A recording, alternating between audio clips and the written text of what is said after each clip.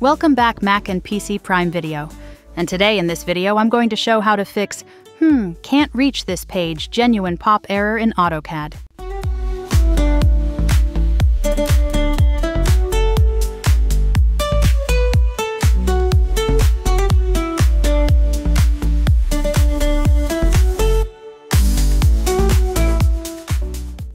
I will show you a very simple way to fix this problem here.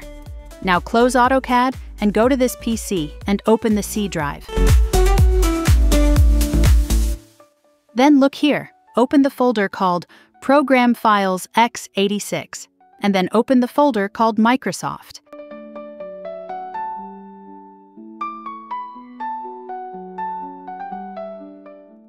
And then open the folder called Edge WebView.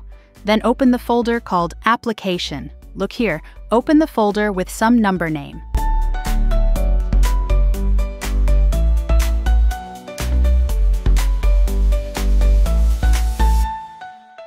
Now look here, MS Edge WebView 2. We are going to edit this file. To do this, double-click on that location, then type 2024 and click. Now look, it asks if you want to continue file access denied. Now continue this. Similarly, we need to go to another folder and edit it.